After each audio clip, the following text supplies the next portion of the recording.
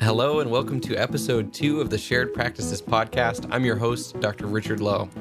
Thank you to everyone who's reached out to me in the last 24 hours since episode 1 launched.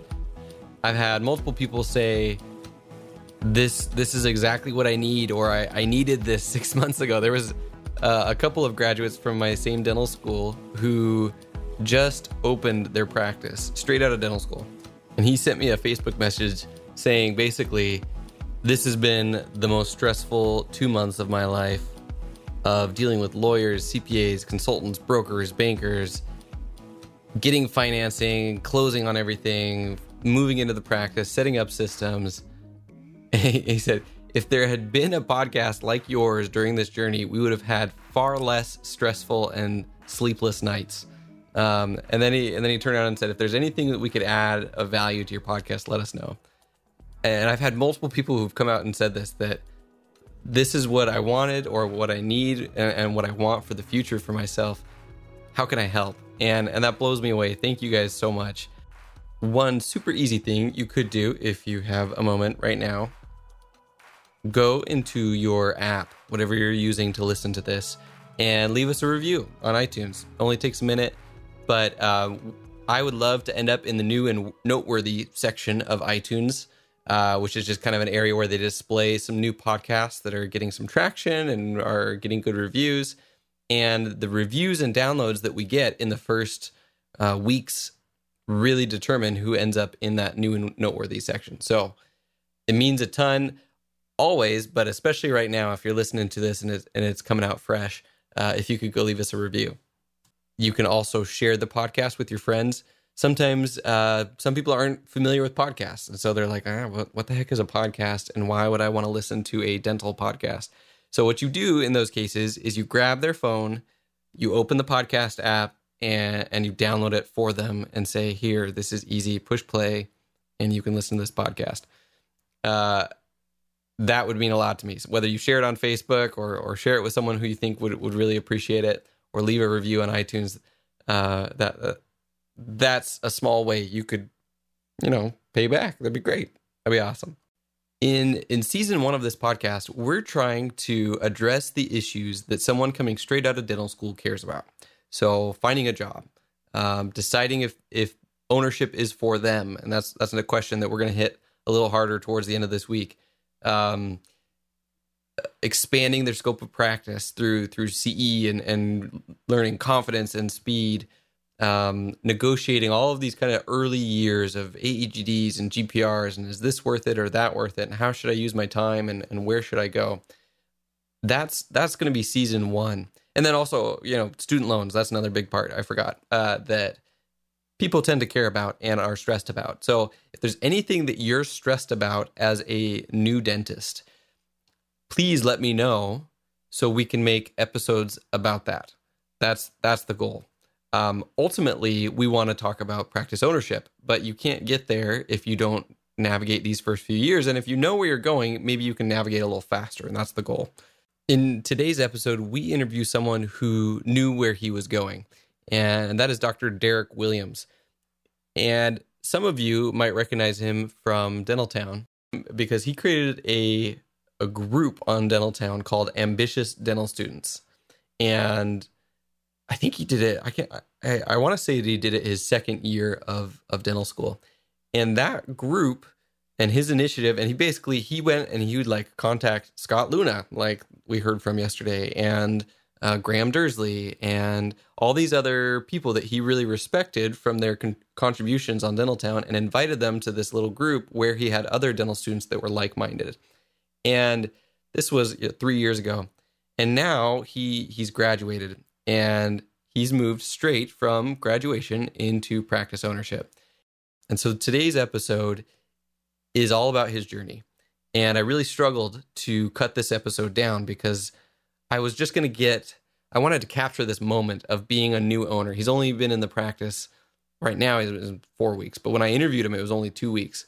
And so everything was fresh. All of the stress, all of the little ups and downs and the bumps were all fresh. And I wanted to capture the good and the bad. And he made the point to me after we stopped recording, and he wanted to make sure that I shared that that he does not recommend this for everyone.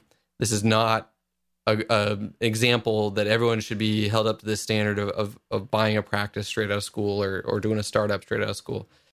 So this interview ended up being an hour and a half, and I couldn't cut anything. It was all good. It was either specific steps that he took and the barriers that he had to overcome to get to practice ownership, or this experience of being a new owner and a new dentist all at the same time. And I loved the whole interview. So if you think an hour and a half is too long, there's a function on your app, whatever app you're listening to, you should be able to hit the little speed button. It'll be like a 1x in the corner. If you tap on that, you can bump it up. A lot of times you can go to 1.25x. That's great if you're not used to listening to things at a little faster speed. I like to bump it up to 1.5 to 2. That's kind of my sweet spot. Rarely will I go past 2, 2.5, maybe 3x.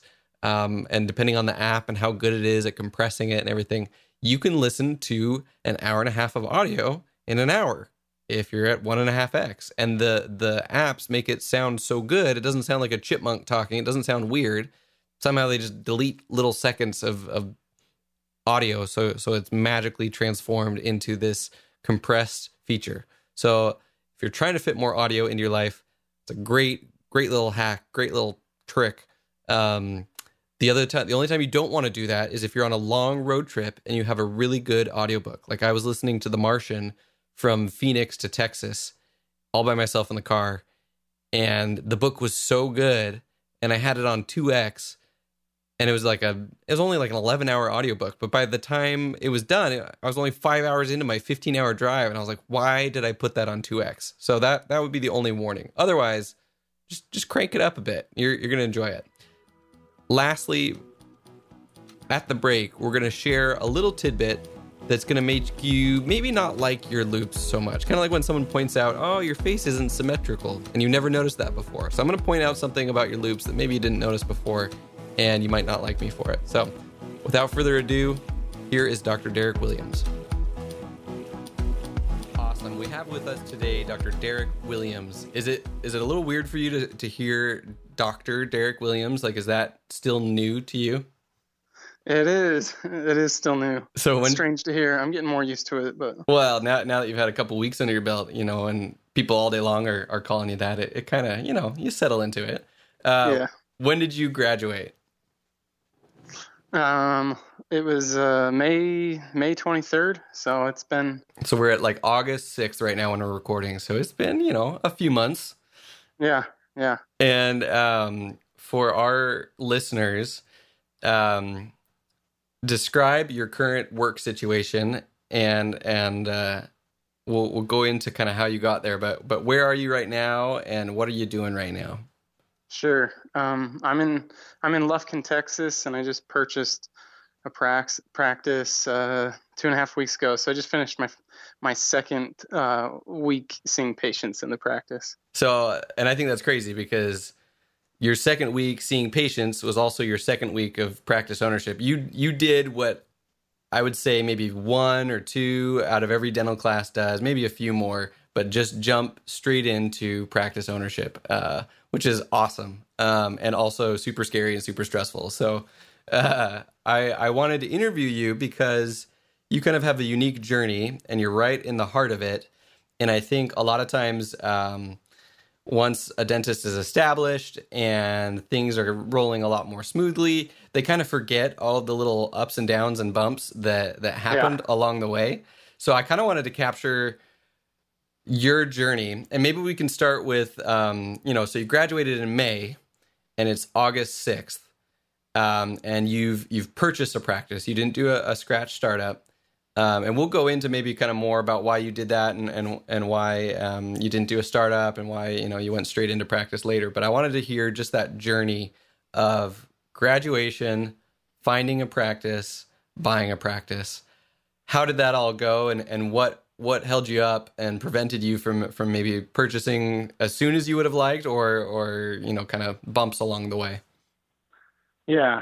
So the last several years in dental school, I've been thinking hard about what I wanted to do, and I can talk another time about kind of how because I've kind of had different paths and different ideas of how I wanted to get where I wanted to go. Sure. And it's changed. But basically, once I decided that I wanted to find a practice to go ahead. I want to go back to that, because I think, like, when we're at this stage of thinking we know what we want, but not really knowing how to get there or what to do, like we're figuring things out. We think we know, oh, I'll just do this, this, and this.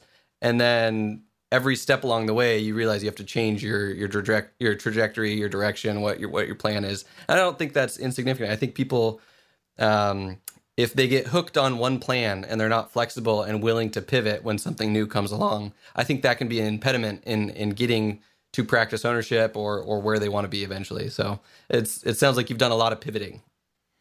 Yeah, and I totally agree. All the successful people that I know, they take advantage of opportunities that come in front of them, and so they're always looking for ways to change and adapt, and I think that's what allows very successful people to be successful, is that they're looking for those opportunities, and that they never settle for right where they're at. They're willing to change and adapt. So how did you stumble upon this opportunity, this practice that you ended up purchasing? So once I decided to purchase a practice, there were certain criteria that I was looking for, and Hunter Smith is a dentist that I got to know on Dental Town. He's in Jonesboro, Arkansas, and he's a stud. Yeah, he is. He's a good guy. But how many practices is he up to? He's like 2 years out, and he owns like 5 practices.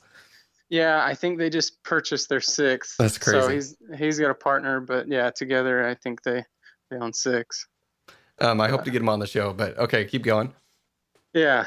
So anyway, so another thing we can get into, I don't know today or another time, but I started a private group on Dental Town called the Ambitious Dental Students, and I once in a while I'll invite people that I like what they're saying to kind of join our group and to kind of teach us something about what they know or they've become an expert in, which is awesome. So after I started reading some stuff that Hunter was talking about, he was really deep into evaluating practices and looking at opportunities and judging them based on not just anyone, but based on your situation and how valuable is this practice to you specifically. Okay. And so invited him to the group, and we got a really cool thread and just talk about the ins and outs of everything. And that's part of what helped me. Actually, it's the biggest part of what helped me decide what kind of a practice I was looking for, what the criteria were. So what resonated with you, and what did you realize from that interaction with Hunter that you wouldn't have realized, or maybe that you weren't looking at before that? Right. So before that, and when I first started kind of talking to Hunter, I was looking at purchasing practices. I went to dental school at Creighton in Omaha, Nebraska, and so I was. My wife and I liked the area. We were thinking about staying there, so I ran some demographics there and started looking at purchases to practice. So I started reaching out to different dentists and getting to know some and looking at their practice and seeing what they had. None of them. I was gonna say, how did that go? Did anyone like blow you off or get kind of rude, or how did that interaction go? Like, how did you reach out to them? And yeah, tell me about that. So I listened to a podcast with Mark Costas and Brady Frank. I think it was actually Mark's first episode. Yep. And Brady talked about how it's a great episode. I'll have a link to that in the show notes then. Yeah. Brady talked about how he interviewed like 70 dentists during dental school, and he got offers, but he didn't say in the interview, but I found out when I talked to Brady that he asked the dentists if they would be willing to sell their practice to him. Okay, because in the interview he said that he like asked what their exit strategy was, but he didn't come out and say that he actually was asking all of them if they would sell it to him. So that's good to know. Okay. Right. So I kind of tried to approach things with his same way. I would just call up the dental office and I'd say, "Hey, I'm a dental student in the area. I'm thinking about sticking around this area. I'd love to talk to Dr. So and so and just ask a few questions." And so almost all of them responded. Okay. Some of them were interested in my motives, and there was pretty much everybody was friendly. Okay, cool. There was one guy that wasn't super happy to talk to me, but oh, sure. I mean, several invited me to go to lunch or to dinner with them, and actually, those ones didn't even want to sell their practice, but they were just super friendly, super nice guys. Well, and now you have relationships with those guys. I think I'm going to talk about this book on the podcast called Never Eat Alone. And I don't know if you've ever read it or heard of it, but it's basically this idea that networking is not handing out business cards. It's this idea that if you reach out to people and make real relationships with people and go out to lunch and go out to dinner, invite people over, and when you go to a conference, you find people to interact with, and there's no way you can lose doing that. And those relationships are going to be real relationships and friendships. And I think as a dental student, you have this like unique angle of I'm harmless. Like I need help, and not that you're coming out and like begging for help, but you're just like you're reaching out and saying, I'm at the beginning of my career. What has helped you, and seeking advice. I think a lot of dentists are into helping people, and so when they see that and they see, oh wow, I've made all these other mistakes, I would love it if you didn't have to make those same mistakes, or here's what's worked for me, and they're willing to open up, I feel like, to dental students and be very honest and genuine with dental students, whereas maybe once you're in private practice and you've been established for a while, it becomes more of a, not bragging, but they're just not as open and genuine as they are. So I think it's really cool that you took advantage of that and you just reached out and to see what happens. Okay, so here's where we were. So I found some practices, and one of them I found was really cheap. It was like $40,000, and it only had 2 operatories, but he worked out of 2 operatories. Yeah, okay, and he had his personal office was in a room that he said was plumbed and could be turned into a 3rd operatory. Okay, so I started considering that, and his collections was, I don't know, somewhere around like $120,000 a year. I mean, he and his wife were just he only worked with he and his wife, so his wife would run the front and then assist and stuff. So I thought maybe I could just have this as like a really cheap startup and grow and try and do different things.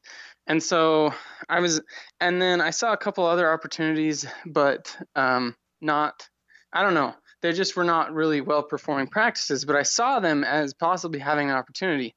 I reached out to Hunter and started to talk to him, and he kind of just gave me this different mindset that he said, you need to be willing to go more in debt and to purchase the highest producing practice that you can afford to purchase that still has a huge potential upside. Okay. So that's when I started looking for practices that I could purchase for in between $300,000 and $500,000. I wanted to find something that I felt like I could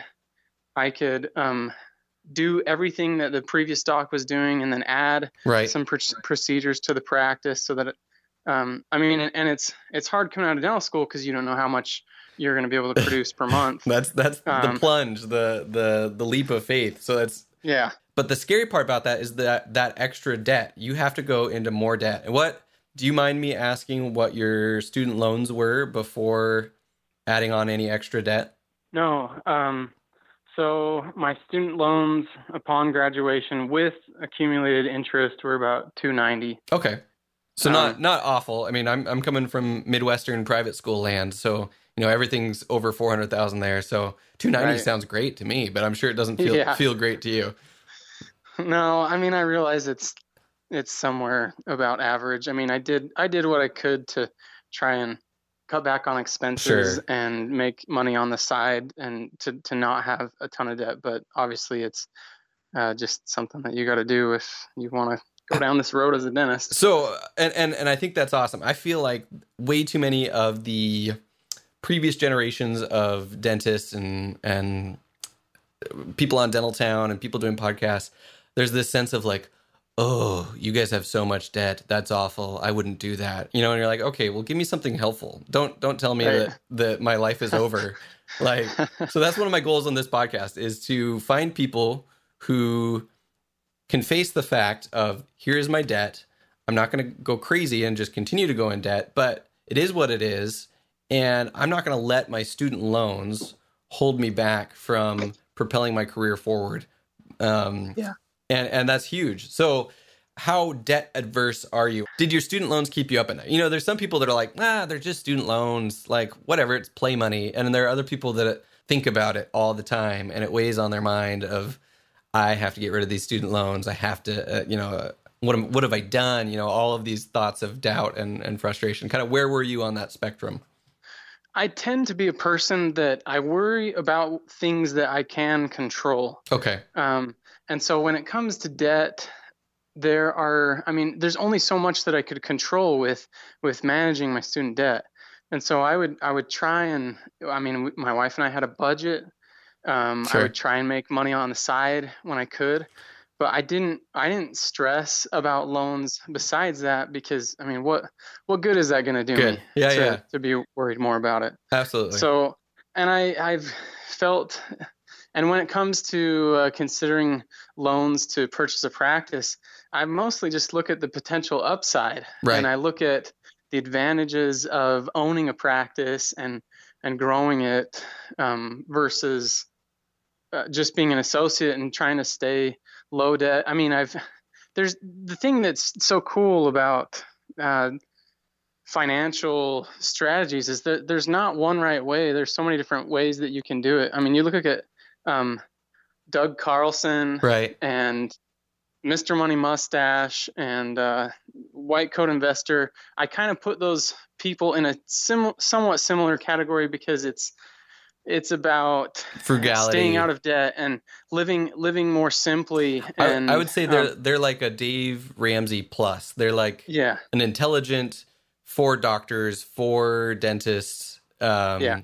Dave Ramsey with a little bit more practicality. I was like drinking the Dave Ramsey Kool-Aid and doing everything I could to have like zero extra debt and, not wanting to buy a big practice. That was my thought. And trying to pay down my remaining student loans before I got out of the Army. And now just talking with 4 or 5 different people for this podcast, like my mindset has completely shifted where I'm going to keep my student loans through the rest of the Army. I'm not going to pay them off because I need the liquidity that would have disappeared if I had thrown those at those student loans. I did that when I graduated dental school. I sold a house and threw a whole bunch of money from the sale of our home at student loans. And I realized that was the wrong choice if I want to go into practice ownership. So anyways, once again, talking about me too much. So how did you find this practice? So basically once I kind of had those criteria, I started reaching out to brokers and just basically any way I could find different practices and look at their financials and location and just kind of trying to evaluate everything about a practice and rank it in different ways. So you spread your search out from just Nebraska, Omaha area. Now you're looking more places than just that? Yeah. So I started looking,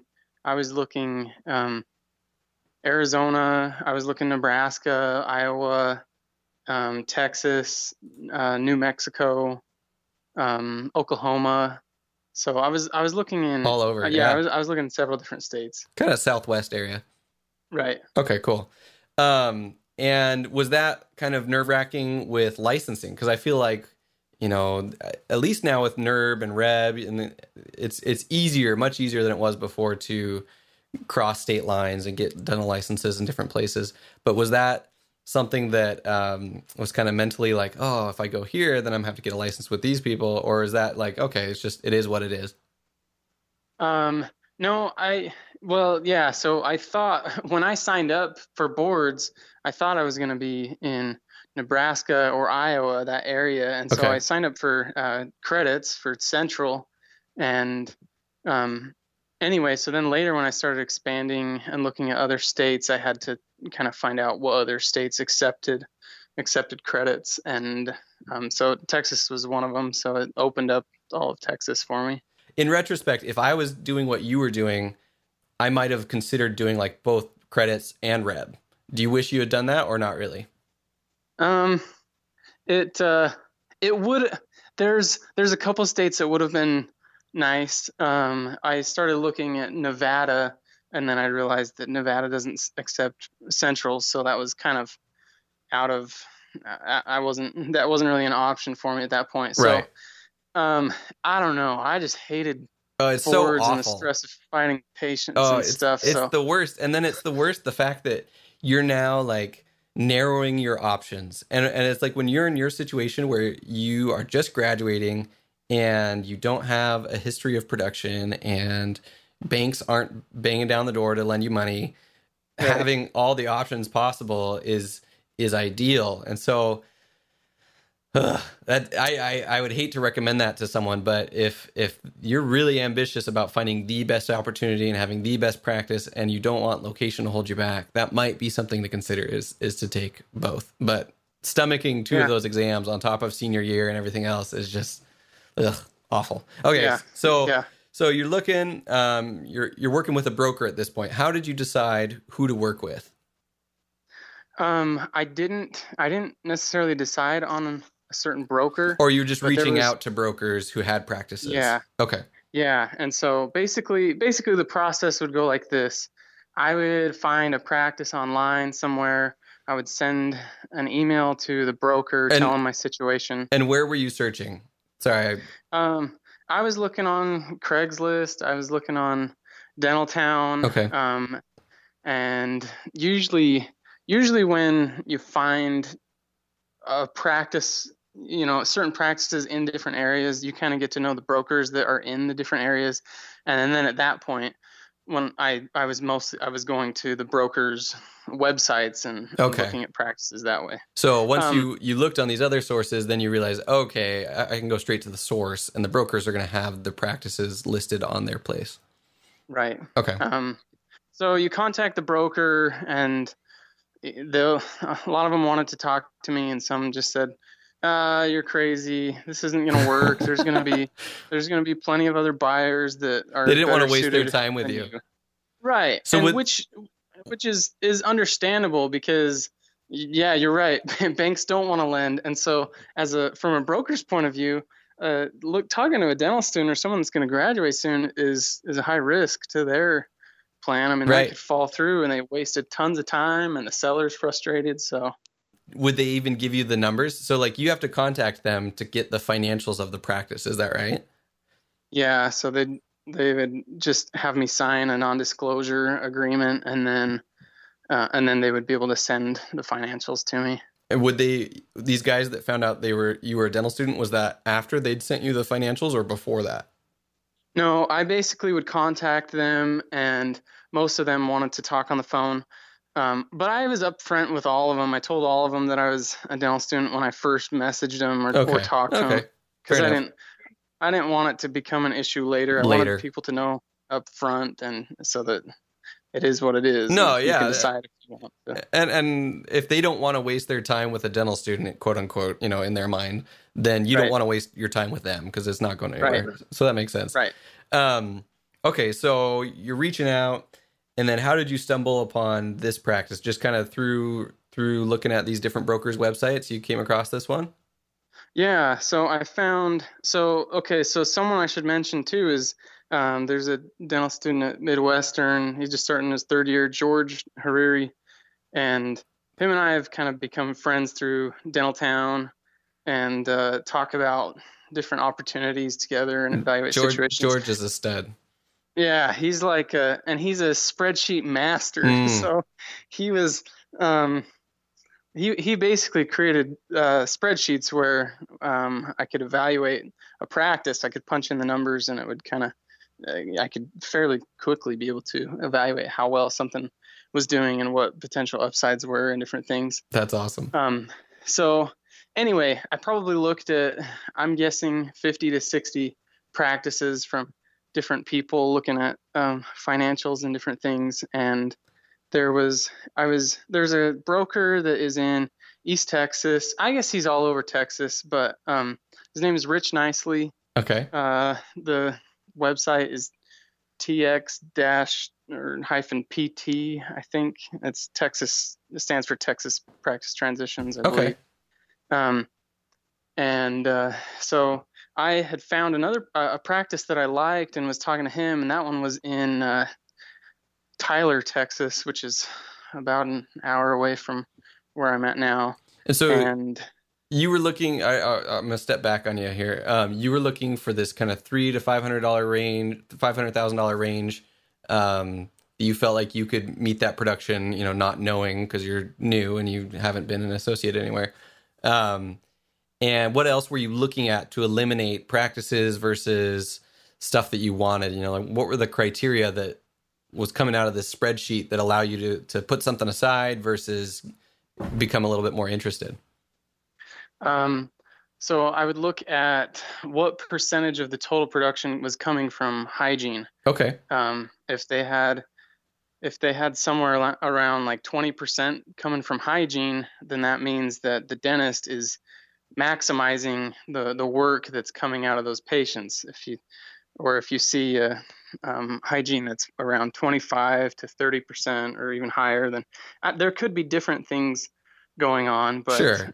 Maybe one practice just has a more robust, hygiene, right, and they're doing more SRP and things like that versus another right practice who's just prophies and exams. Sure. Yeah. But in general, use that as an indicator of like untapped production and potential. Yeah. Okay, cool. Yeah. And then I was also looking at, I would look at the location that the practice was in. I'd just look on Google Maps and be able to tell what kind of an area it was and how visible it was. Just look at what procedures the doc was doing and what he's referring out. I would get the procedure code list, okay, which would tell the number of the different procedures that had been done in the last year. Right. And that can kind of tell me a little bit about how the dentist practices. And if they're doing a bunch of ortho or something else that you're not doing, then that's kind of things that you're maybe staying away from versus right. Bread and butter dentistry, a lot of amalgams. You're like, okay, we got some things that we can do here. Exactly. Okay, cool. So now you've reached out with this broker and there was another practice you were interested in. It sounds like he was willing to actually talk with you. And then did he bring this one to you or did you find this on his website? So so he was one of the few brokers that was really open, and he said, I don't have a problem. He said, I've sold several practices to guys right out of school, and that was really encouraging to me. Cool. And he gave me a list of clients that he had helped, and I reached out to them and talked to them and tried to kind of just understand what they went through, what their experience was. So I talked to those people, and then I kind of moved forward with this broker. That one of the practices, he said, was it was too early for my timeline. And I kept hearing that from a lot of brokers, that if I graduated in May and then got my license a month or so later, that if I'm talking to them in February, they're saying, well, this practice is probably going to be gone by the time that you're even able to be there. So I spent a lot of time looking at practices that I probably couldn't even have the chance to purchase, but it gave me somewhat experience to know what to look for and different things. Well, and that's like, I don't know if I'm a big Craigslister, and whenever I'm going to buy something used on Craigslist, I'll get on there and I'll just kind of watch the prices for a little while if it's a bigger item, and get familiar with like what is the going price of things. And then once something pops up that's a good deal, you recognize it instantly. You're like, ooh, my gut tells me like, for what they're posting this is a really good deal. And and I had this experience looking for a house to rent because we were trying to save some money and looking at switching to something with a little lower. Actually, I found a place with a higher square footage and $200 less a month that we were looking at moving into. And the timing has to line up. If you're looking at renting a place and it's 6 months out, well, you're wasting your time, but maybe you're getting an idea of what the market is worth. So that was good that you recognized, oh, even though I can't buy these, I now have the skill of evaluating things and deciding, do I want this or not? And then once that actual deal pops up and the timing lines up, then you're ready to pull the trigger.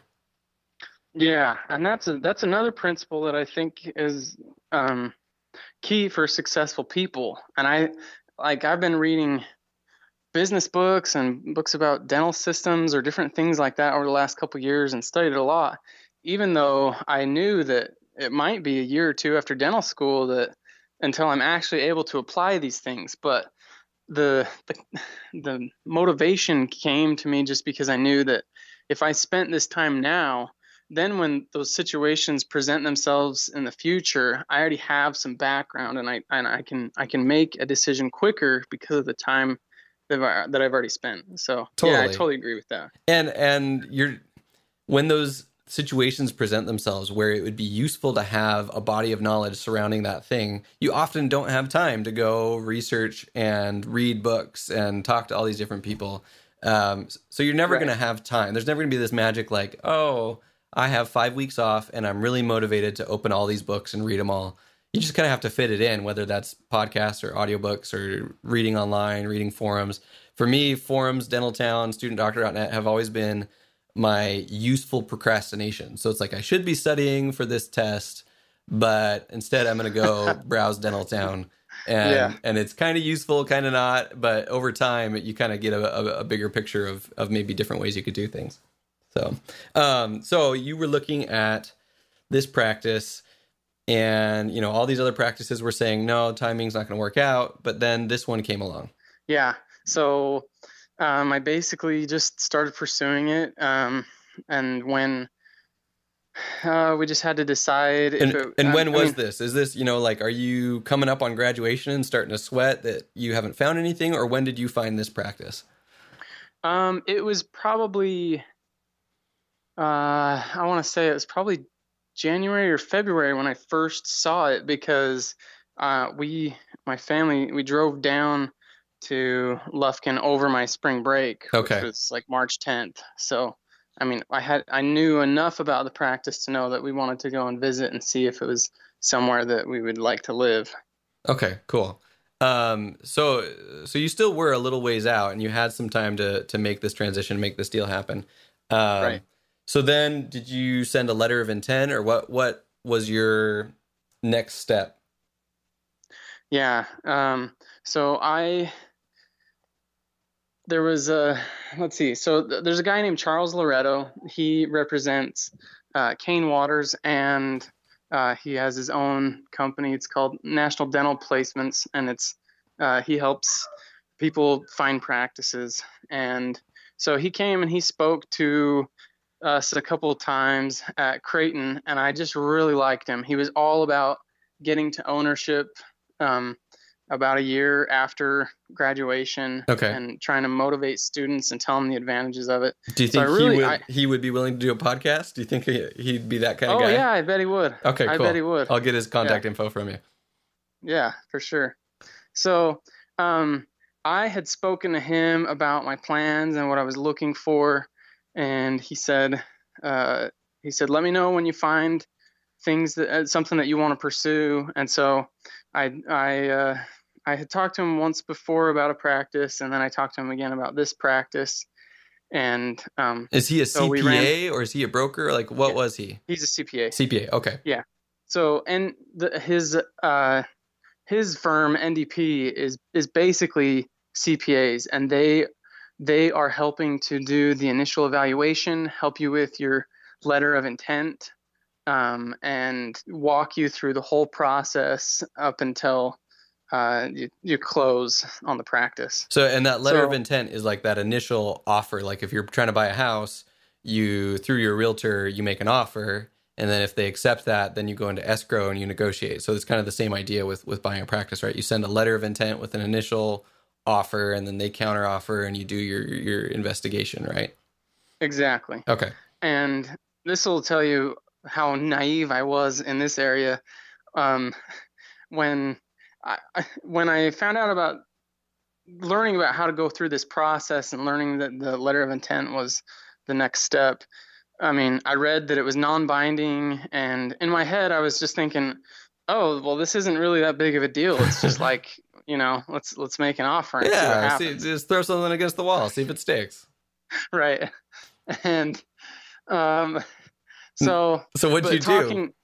Talking with NDP and Charles and a couple of his associates that were helping me kind of helped realize, well, yes, it's not binding, and things could potentially change evaluation or whatever, but this is a big deal because a lot of times this is the whole foundation for the contract and how things are going to be set up. So and how you're going to negotiate and right. the basic price that you're kind of arguing about. Yeah, exactly.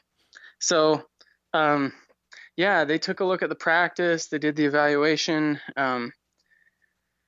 Told me what they thought about as far as what to offer and what things to change in the kind of the template of the letter of intent.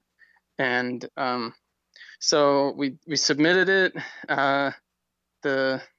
The seller countered. What was do you mind sharing the initial offer that you made? Or if you ever don't want to tell me financials, that's totally fine. I'll back off, but that's fine. I'm nosy, so I want to know. Yeah. So the other thing that you have to understand is that the appraisal was done for his practice a year previous. Okay. And from what I understand, the selling doctor went through, had a potential buyer, and the selling doctor got cold feet, didn't want to retire yet, so he pushed it off another year. So the evaluation, the appraisal and the asking price that I had was a year old. Okay. Their asking price was $474 for the practice, and they were also selling the building, and they were asking $148 for the building. And what was the revenue on the practice? It was $630. Okay, gotcha. Okay, cool. And then the following year, the collections dropped about 50,000. So it was down to 580. Gotcha. So we ran the new numbers, and NDP told me we'd be comfortable with something at about 380. Okay, nice. So that's what my letter of intent was. It was an offer for 380, and we modified some of the other things, but that's kind of the bulk of it. And do you think if you had just gone with a generic non-dental CPA or a lawyer who wasn't familiar with dental practices and dental transitions, that they would have had the knowledge to kind of counteroffer that way? I don't think so. And here's my opinion about hiring attorneys and CPAs and people that are involved in the dental industry. From what I understand, people in those professions that specialize in the dental industry, they're not any more expensive than someone that's generic. So it doesn't make much sense to me why you would hire someone that is not specifically in the dental industry. So everyone, my attorney and the CPAs, they're all they do are dental deals. Right. So that was well, and even if they are a little bit more expensive, which I'm sure some of them are maybe a bit more. If they're saving you $100,000 on your purchase price, exactly, it might be money well spent.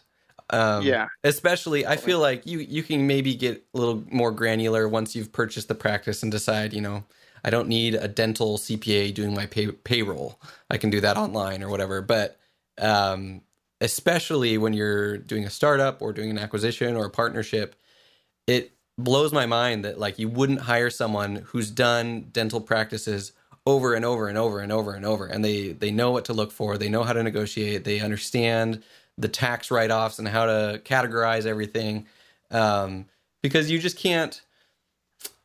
it's not the same. And dentistry is a little bit different than a pie shop or a Starbucks, or, you know, there are subtleties to it that they can bring their expertise to it. So that's really cool to hear that hiring the right people right up front saved you a lot of money right up front. Yeah, it did. And so we made that initial offer of 380, and the broker he called me and he said the seller he said the seller's stuck on the 400 number, and so Okay. we kind of went back to the drawing board a little bit and said, well, we'll do 400 if the accounts receivable is included. It looked like the AR was usually around 25,000. So Okay. And that was basically the next, that was my counter, and Nice. he accepted that. So that's awesome. Well, and it's awesome that you knew enough about what AR is and the fact that you can include that in negotiations to bring that up as an option of like, okay, you want that 400. Well, here's a way to bring it back down to 380 and everyone be okay with it. Yeah. So that's awesome. Okay. So now you've got an accepted offer, you've done your due diligence, you graduate. What is that, you know, process between graduation and moving into your practice, and what held you up, if anything? Man, it was a long process. I mean, I know it was, so I was hoping, so there are several things that are kind of rate limiting steps in this whole thing. There are several things. Financing is one of the biggest ones. I mean, it's pretty tough to find financing. The broker representing the seller put me in touch with, they're called Atlantic Commercial, and they help people. They're basically loan brokers, and so they put all my information together, they package it up, and they send it out to potential lenders to try and get offers for loans. Okay. So instead of you having to do the footwork of calling a bazillion banks, they're doing that for you. Yes, which I called a bazillion banks, but had pretty much everything fall through. So when the broker said he had this loan broker that could do things, then that was awesome for me to hear. Right. And it worked out. Basically, I really didn't have any leverage. My financing is an SBA loan, so there's certain restrictions. The rate is higher. It's at 6 3/4. Which for anyone unfamiliar with this, an SBA loan, as I understand it, and I could be wrong, is a government loan set up for small businesses. So it's the Small Business Administration, and anyone starting a business can get one of these loans. There's a lot of paperwork surrounding it, and it's a higher rate than if you had gone with a dental specific lender. And usually people tell you to stay away from those because you can get a better deal with dental specific lenders. Is that kind of the advice that you had gotten before? And am I explaining that correctly? Yes. Other than it's not a loan from the government, but it's backed by the government. Okay. So it's banks that are approved by the SBA, the Small Business Administration. They can give out loans and have it backed. I think it's like up to like 85%. Okay. So that's essentially how it works. The way that you explained it is right. Okay. So it's like, oh, this isn't ideal. Like, I don't want an SBA loan. I want a loan from, you know, Bank of America or Wells Fargo, their dental divisions. But why did you decide, okay, let's do this. Let's do the SBA loan?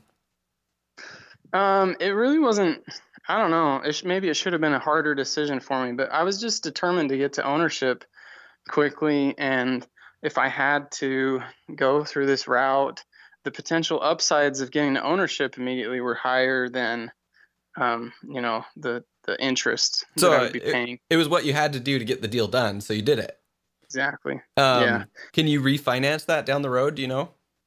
Yes, there's no prepayment penalties, so I can essentially refinance at any point that I'm able to. Okay, so cool. It really affects me for the first couple of years. Okay, cool. Awesome. Yeah.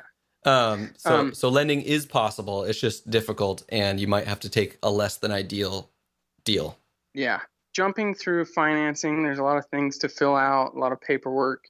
Um, Staying on top of that is important. Right. There's appraisals that have to be done by the bank. I purchased the building, so there's a survey, there's the real estate contract. So these are several things that held up the deal at different points. And it's always going to take longer than you think, even though everything is supposed to be lining up. It never does. You know, with something this big, there's just so many moving parts and so many ways that miscommunication or small errors or just delays because it takes them that long to get out and survey the building or you know. Exactly. So just Yep. plan on, have a plan and then, you know, double it, maybe double it again. And that's probably how long it's going to take. Yeah. So the other very frustrating part of this process was getting my license through Texas. I initially called the board to find out the best way to do things and how long it would take. The person on the phone said, well, we tell people 2 to 4 weeks, but it's usually 1 to 3. And so I set a date to close 3 weeks after I graduated, because that's when my final paperwork would be done. So right. I should for sure have my license by 3 weeks if she says it's usually 1 to 3. Why would she say anything different? Yeah. Right. So I had a closing date of June 15th. Okay. And the date came and went. I didn't have a license. I called the board once or twice a day to try and check. So did they know you by first name at that point? They're like, oh, Derek's calling again. Well, they should have. Right. I don't know. I think they were probably getting a lot of calls from a lot of different people. No, I have 2 buddies. My next door neighbor that just moved in, he's another Army dentist who was trying to get his Texas license, and another friend from Midwestern in my area. He has been trying to get his Texas license, and they've all been calling and frustrated and can't practice, and they have to shadow the oral surgeon because there's nothing for them. They're not even allowed to administer local anesthesia or take out any teeth. They're basically assisting. Right. And everyone's banging their head against the wall. So, and you, I think I remember you reading one of your posts that you even tried to submit stuff early. Like you tried in dental school to submit everything but your diploma. Is that correct? Or am I getting you mixed up with someone else? No. Yeah, that's correct. So I submitted everything that I could early so that then when I sent my diploma, then it would be complete and they could process it. Well, that's a good thing in some states. I mean, I guess depend on how they run the show. Sure. But in Texas, that was a bad thing because they got my diploma or something else, and they said, "Well, all we have is a diploma. Why is it?" So we'll file it away. Let's sit on this. So yeah, so there was several weeks that went by that all my stuff was in. So you had your diploma in one file in the filing cabinet, and then you also had all of your other paperwork. They were probably right next to each other, like alphabetically. They probably like filed this Derek Williams. Oh, that's kind of funny. There's another Derek Williams right here. We'll just put these next to each other. So your paperwork is all sitting there, literally probably next to each other, and nothing's getting done because they're waiting on everything. Right. Oh, right. That's frustrating. Unfortunately, the way that they communicated was through just post mail. And I had moved. I tried to set up my new address through the board, but no one responded to that. So my address was never changed. And there was some complications with my forwarding address, so that didn't work out. Of course. So finally, one day, it was when we were moving to Texas. Okay. And we were on the road, and I tried to call again, and someone answered. And I couldn't believe it. I said, "Hi, this is Derek Williams." And I just expected them to know who I was because I'd left so many messages. Right. And, well, they didn't listen to any of them. That's the problem. Right.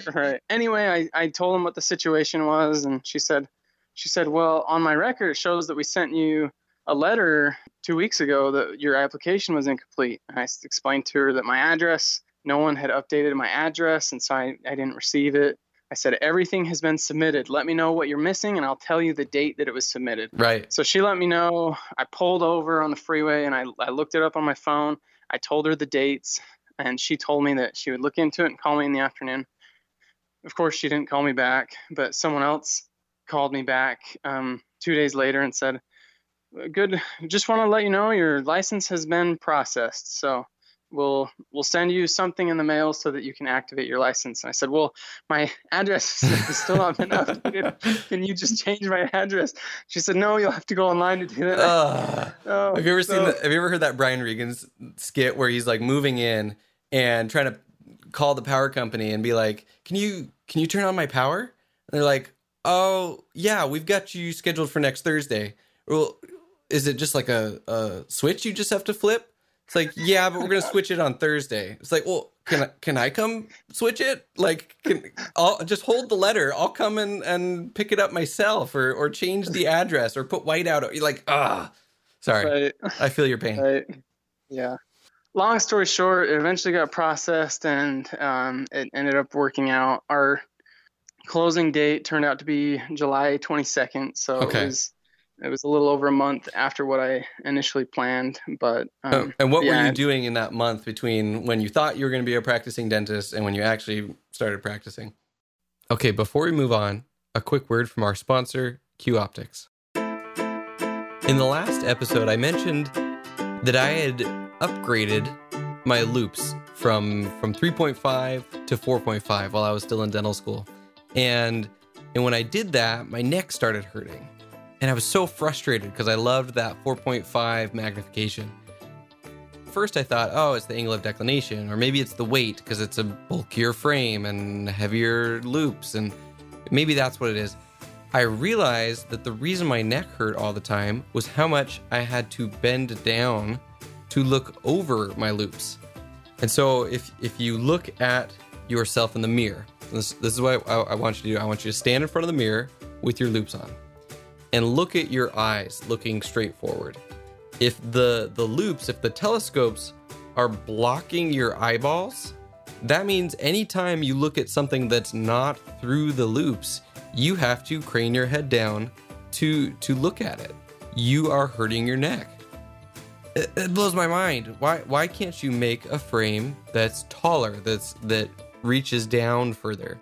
And if you look at the cover of the podcast, you can see that Q Optics has designed their own frame that dips down to make room for the optics to go below your eye level. So I can put on my loops and I can actually look in the mirror and see clearly my eyeballs completely over the level of the telescopes. If you find that your neck's hurting or that your back is starting to hunch, maybe it's not necessarily the angle of declination or the weight. Maybe it's the fact that there isn't enough room in the lenses to see over your loops. So if you're ready to make the upgrade to better ergonomics, you can email sales@qoptics.com. That's q-optics.com with the promo code SP16 for $100 off your next pair of loops or $300 off your next loops and light combo. Q Optics, it's time to have a better look. So we moved here 3 weeks early. I don't know, this is gonna maybe sound even more crazy, but we ended up buying a house. So we were able to get a mortgage, and so Sure. During those few weeks I was helping paint the house and get everything unpacked. And Well, at least you bought the house after you bought the practice and not the other way around. Because sometimes then if the practice doesn't go through, now you're stuck with a house and no practice, and now your geography is that much more limited. So, no, that is what happened. what? Oh, because you couldn't close. Right. Oh, So man, you're doing it all wrong. I know, we never planned that. I mean, the plan was to close on the practice first, and then because I didn't think the bank would let us. I didn't think the bank would give us a mortgage because it was all based on the practice financials. Right. Because I didn't have any work history. Theoretical income. Well, exactly. Did you get one of those doctor loans? Because I feel like, ironically, before you graduate and before you start working as a practicing dentist, they can give you like these doctor loans based on your projected income. But then once you start practicing and you're self-employed, now they treat you as a self-employed person and they want 2 years of work history self-employed. Exactly. So is that why you ended up buying right out of the gate? Well, I talked to a few people in those, they said, yeah, we have programs for doctors and dentists. And as soon as I told them, well, I'm purchasing a practice, they said, oh, well, if you have no contract or guaranteed salary, then we can't do anything for you. So Gotcha. yeah, essentially come back after 2 years. And I talked to a guy, our realtor for our house set me up with her banker, and he said, we have a lot of history with doctors, and it just allows us to be more aggressive with our funding, Lending. Yeah. And so he said, we're willing to do this. And he said, this is how much we're willing to lend you for a house. And so we started looking, and the plan the whole time along was to close on the house after the practice. Right. But then with how much things were delayed and just kind of a desire to get settled in the area before then, they told us it was an option. And I thought it was crazy, but I felt good about it. So we just went ahead and did it. Well, if you're moving to Lufkin, Texas, which is like 40,000, right? Not a big place. Right. It sounds like you're in it for at least the medium haul, and yeah, you bought the practice was in the works, and you took a risk, and it worked out. So yeah, it is what it is. That's awesome. Yeah. So okay, so you moved in, got settled. Did you hang around the practice at all during that month? Yeah, so I would go in and talk to the staff. I mean, obviously we're trying to keep everything confidential, and so I wasn't there when there was patients there, but okay. I'd go in and talk with the staff and talk with the dentist about different things. Any like did he, so he couldn't introduce you to patients, he could introduce you to the staff and talk with them. Was that awkward at all, or was there like this tension of like, you're going to be my new boss and how's that going to work out? Or how did you feel about all that? And did you feel like I'm straight out of school, I know nothing, how am I going to lead these people, and are they going to take me seriously, or is that just something in my head? No, that was definitely a concern. So immediately after graduation, I drove a moving truck and moved all of our stuff down to Lufkin and put it in a storage unit. Okay. And then we spent the next month or so visiting with family. So when I came down and I brought all that stuff, we had set up for me to come in and meet the staff. Okay, cool. So the doctor announced to his staff like the day before that he was selling his practice, and said that I was going to come in and meet him the next day. So I was super nervous. How can you not really be scared? Yeah. Somehow I'm pretty good at faking it until you make it. Sure. And so I can put on a big smile and I can act confident for a while. Right. And that's what I did. I bought some gift cards and showed up, and I bought lunch for the staff, I think. Cool. Oh wait, no, I didn't. No. But I gave them gift cards and just went and met them, and it was they were very nice, but it was intimidating. They had printed out a sheet of about, I don't know, 10 or 15 questions asking, are you going to change this? This is how he does it. Are you going to do this? Before it hasn't even closed yet, and they're already like, no, they're already asking you, can we have extra days off? What were they asking you? Like, what was it that they wanted to change, or they didn't want to change? They said, well, he pays for our scrubs. Are you going to pay for our scrubs? He pays for our certification. We get this much pay.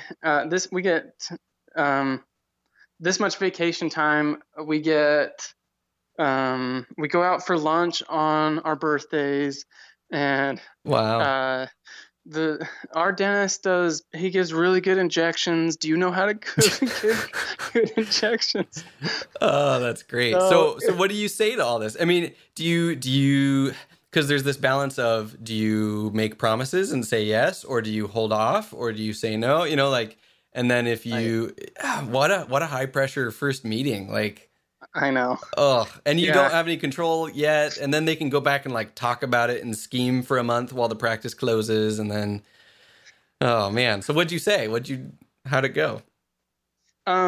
Most questions, I basically said, I'm gonna try and keep things as running the same as much as we can. There's definitely going to be changes that I want to make, but I realize that it's going to be a big transition for you all, and it's a big transition for me. Okay. So I will try and stay as close to how things have been done, but I'm sure there will be changes as time goes along. Perfect. Oh, that's I'm gonna use that line. So that's good stuff there. So okay, cool. So you met them. How many total staff? How many team members were there?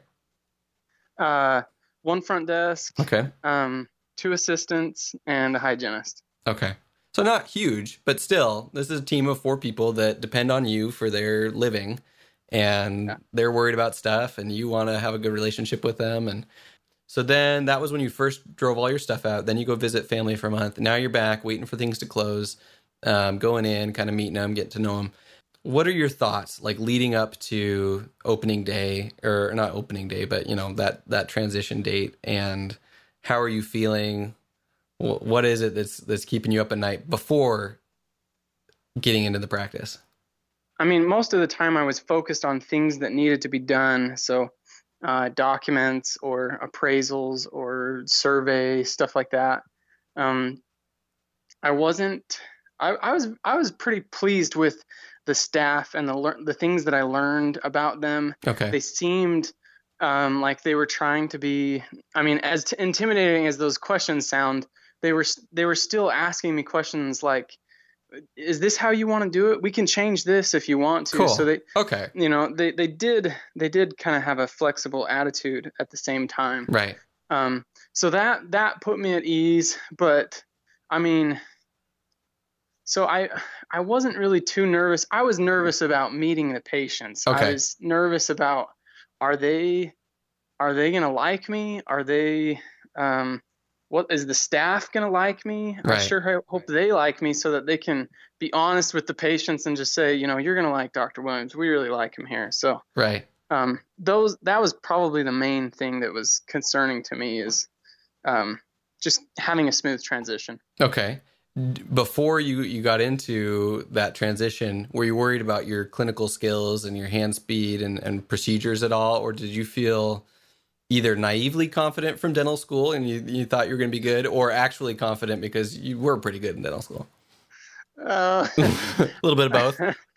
Yeah, I was definitely, I mean, somewhere in between confident and naively confident. Okay. Because, I mean, I felt like I was never very good at tests and scoring super well. But when we got into the clinic in dental school, I just felt like I was alive, and I Sure. loved doing procedures and working and stuff. I underestimated the efficiency and just that importance and the ability to do hygiene checks throughout the day and things like that. Okay. Well, so let's dive into it then. So your first week, like how many patients were you seeing a day? And what were the things that you expected versus what actually happened in that first week of both practice ownership and as a new dentist fresh out of school? So the way that they had been doing things, they have 3 columns on their scheduling, and they basically have the hygienist seeing a patient on average 30 to 45 minutes. Okay. And then they had the previous doctor seeing a patient every 30 minutes. And so I don't know, it seemed like it didn't really matter what the procedure was. So it definitely wasn't like provider time scheduling. It was just, you have a patient call, put them in the schedule if there's a slot. 30-minute slots for the provider for everything? Right. Ooh, right. Okay. So I said, let's go to hour-long slots. Yeah, no, that's as a new dentist, I was definitely taking an hour on every filling. Yeah, that's kind of how we started out, and that's how we've been going so far for the 2 weeks. So when you count on the schedule, there's usually about 20 patients a day, probably 4 in the morning for me, 4 in the afternoon for me, and then 12 hygiene patients. And so that's. What was more stressful, the hygiene checks or the operative? Or just jumping back and forth? A little bit of both.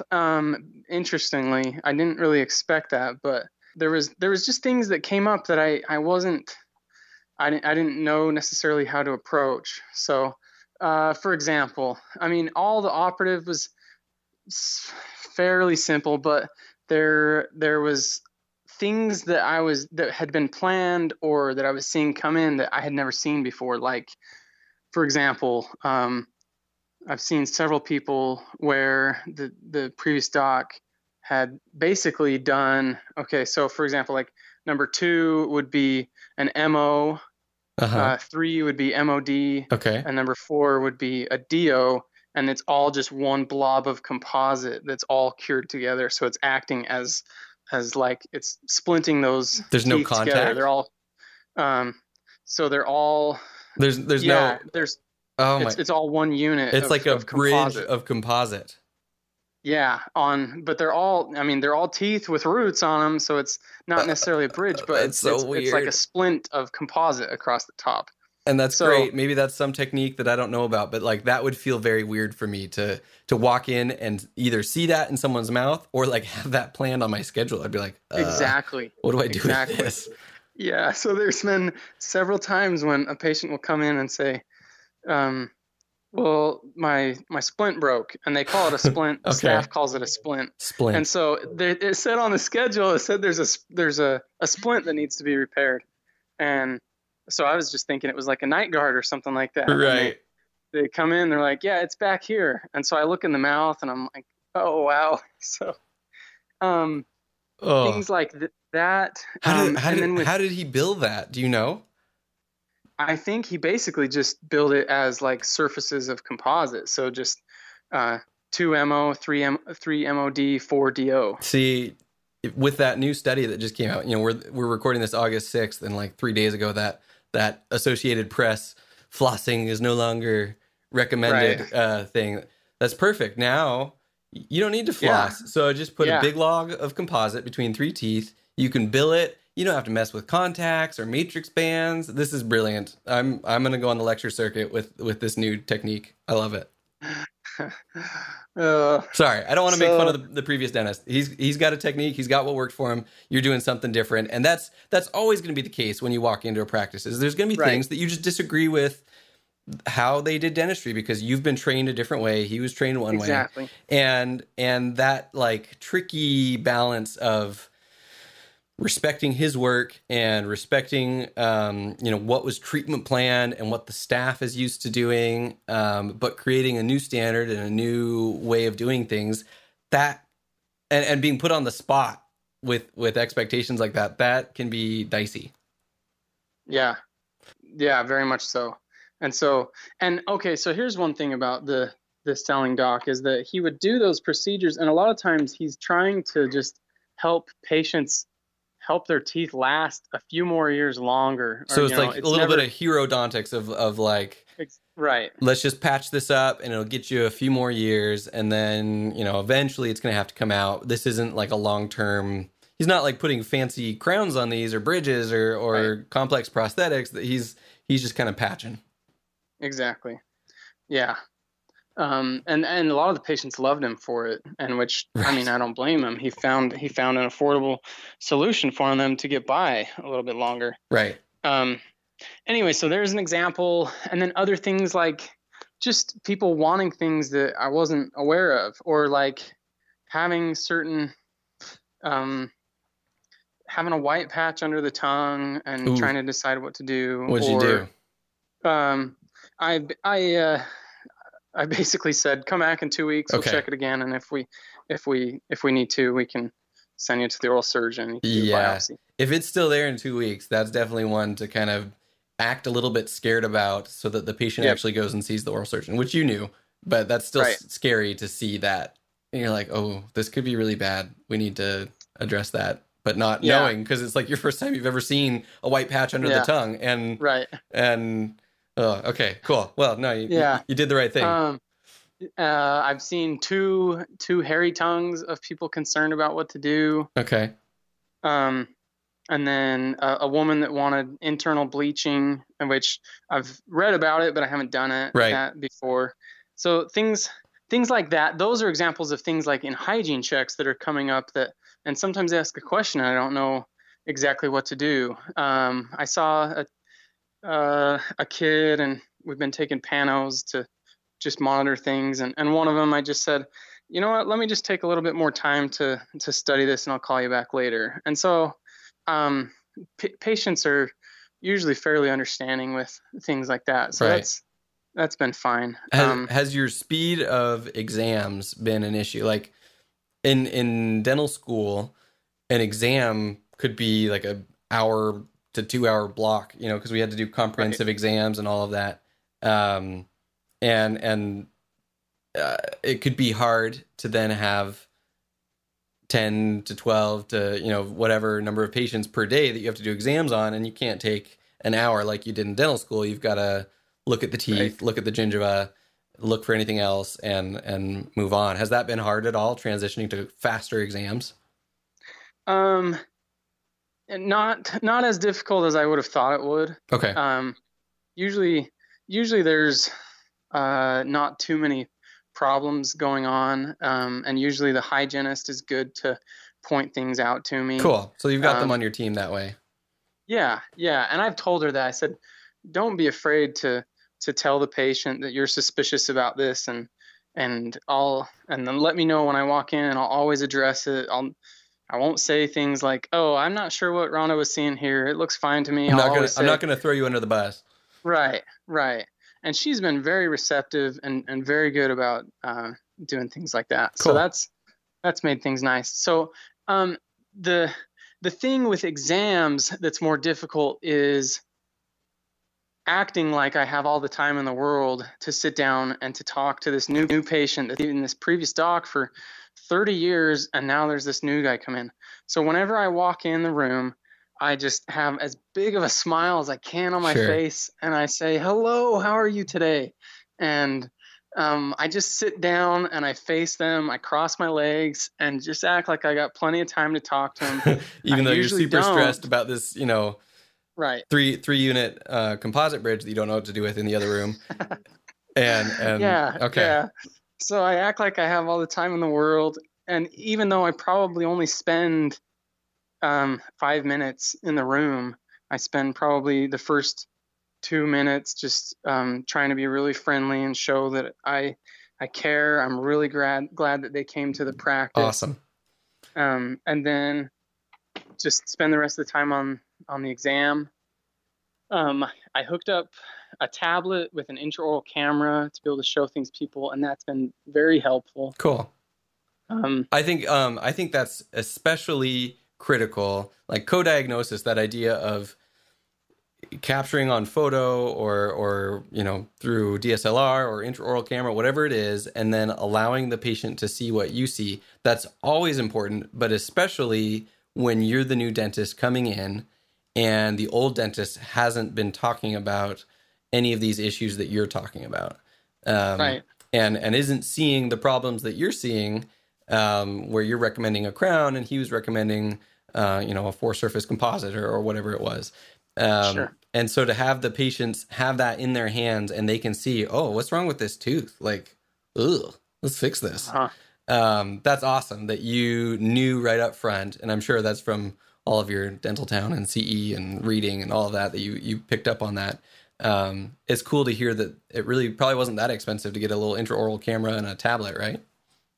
Yeah, I got a camera for $150, and then I got a tablet for $100.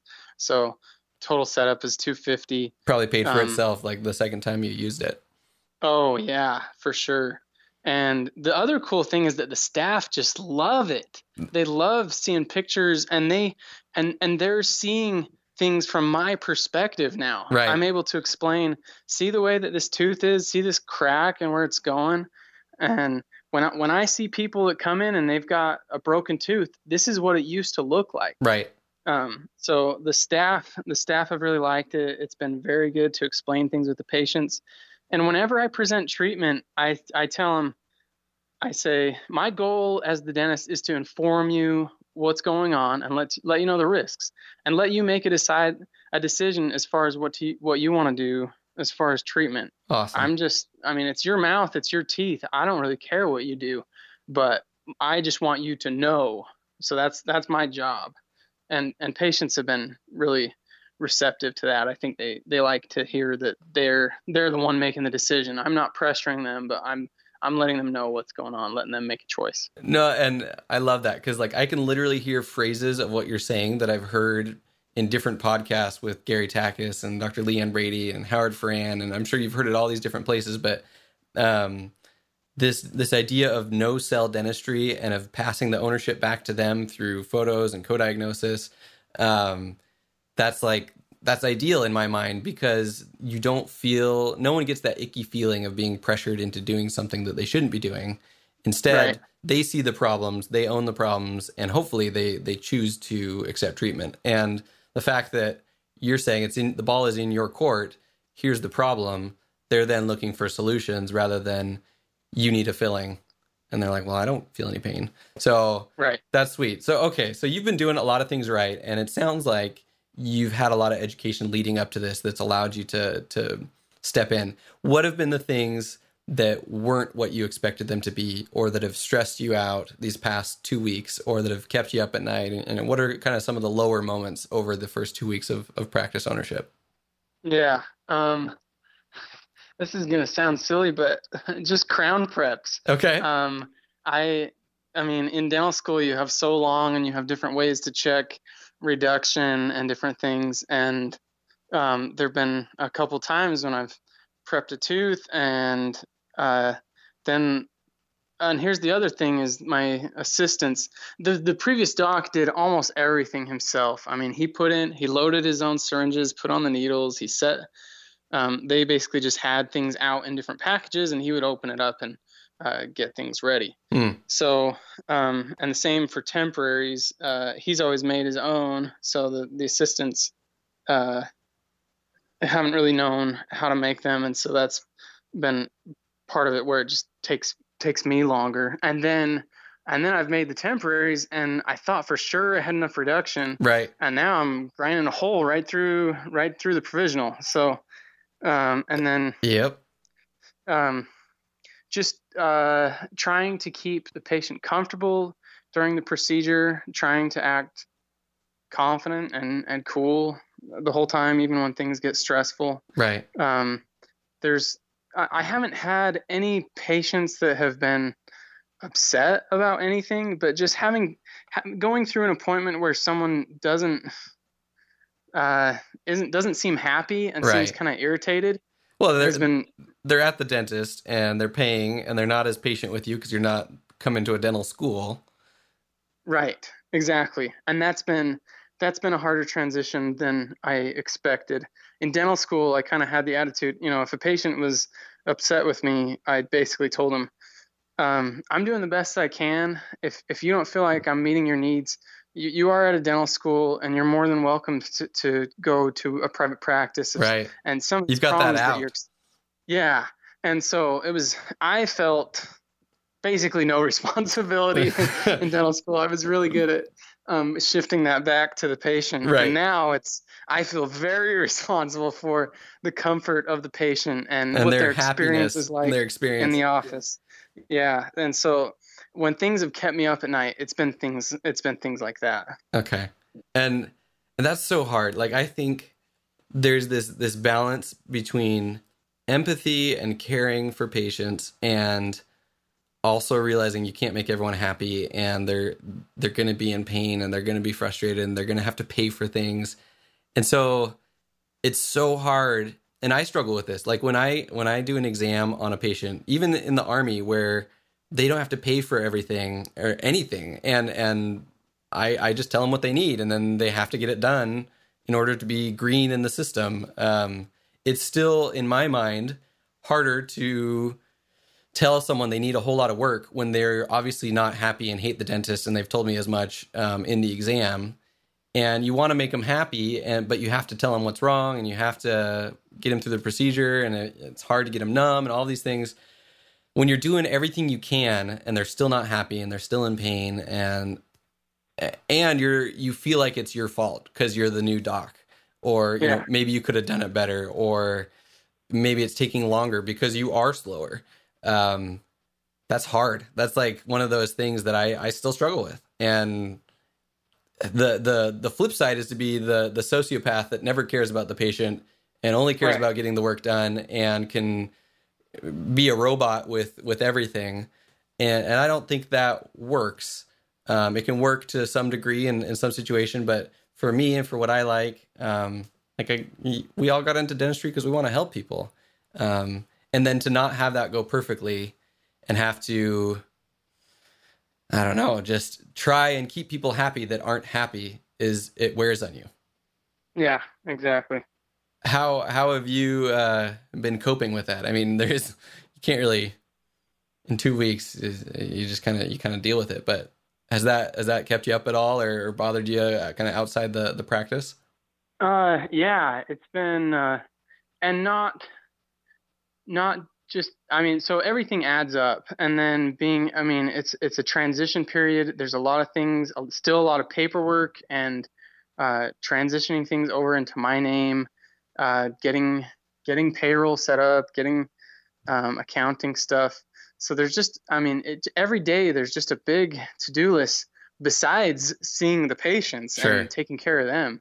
And it's been extremely overwhelming. The first week was really hard. I mean, there's a lot of things that are going very well, right? But just the amazing amount of things that have been overwhelming. I came home so we're open Monday through Thursday, and then I've worked on Friday mornings just with a couple bigger cases that we've had. But the first week I came home on Thursday, and I just went in my bedroom and I just cried. I was just feeling so overwhelmed and responsible for everything. And I'm usually a person that manages stress very well, and I feel responsible for what I need to, but I don't for things that I can't control. But there's so much that is under my control that it's been very overwhelming. No, and I'm the type that if I'm sleep deprived and then I watch a sappy Disney movie, it'll get to me. But if I'm not sleep deprived, I can usually keep it together. But I can imagine all of the stress, all of the pressure, all the things that still need to be done, and being slow and learning how to do these things and please these patients that are hard to please and don't want to be pleased because they're paying money and they're still in pain. That's amazing that you've kept it together and that you have so much knowledge that's allowed your transition to go so smoothly. I have really, really appreciated your honesty and your candor kind of with your whole transition, your whole experience. What is it that out of everything that you expected and thought that is the most different actually doing it versus what you thought it was going to be like? And if you don't have a good answer, we'll just edit this bit out. That's fine.